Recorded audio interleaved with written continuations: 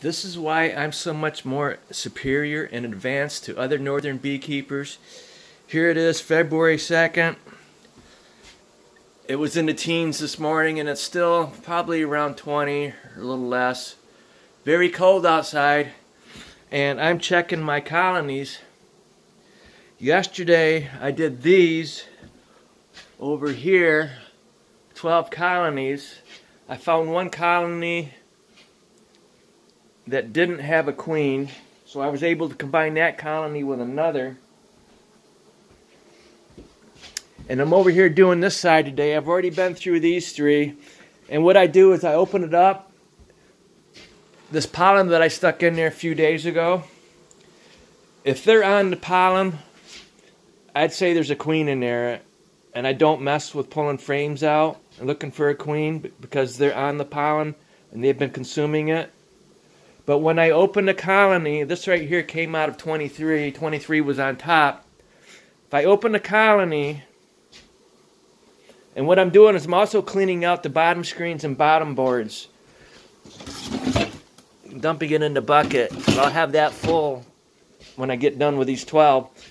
So they're not consuming pollen. And I'm also checking how heavy are they.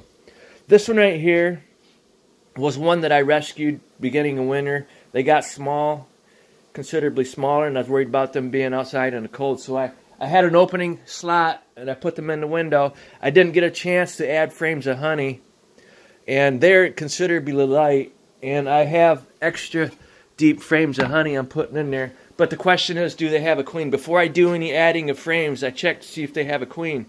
And this, I can't say enough about the way I keep bees. Nobody else in the world does this that I know of. I don't have to wait for warmer temperatures outside to check my colonies. I can do it during the winter inside. So the frames that have the most bees on, I just leave them in there and I slide them over. This is why I don't use nuke boxes. I can slide frames over and then I tip them. And then I look for the queen. She was there. She's a big queen. They're not consuming pollen, and I'm not seeing any brood.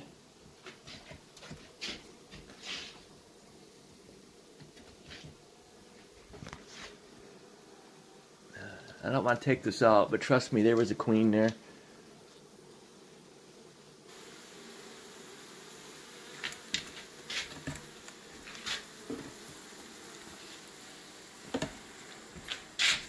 And this gives me a chance to rearrange the frames. I want the queen in the center.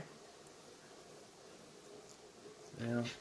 And then I'm also, when I get done, I'm also doing a acidic acid treatment. Because right now they currently don't have any cat brood. They may have started.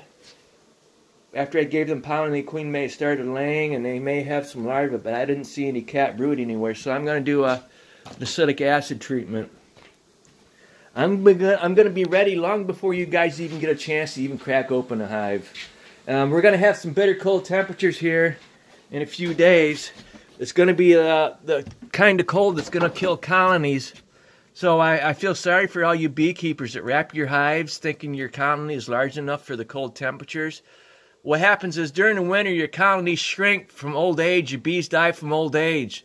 And you can have all the insulation on that hive that you could possibly put on that hive, but if that colony is small, they're not going to generate enough heat to stay warm to even heat that hive.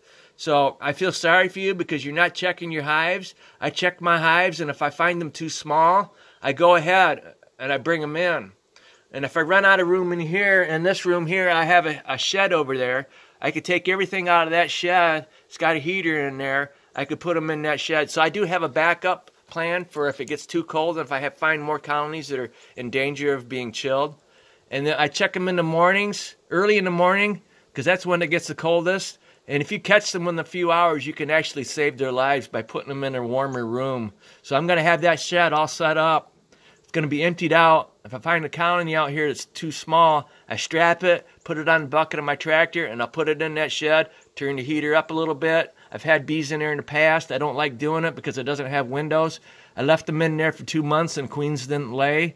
But in here where they have windows, They know what time of year it is because they can tell how many days have gone by, and the sunshine really makes that queen lay. But when you have them in a dark room, I didn't have any success getting the queen to lay. Okay? Thank you.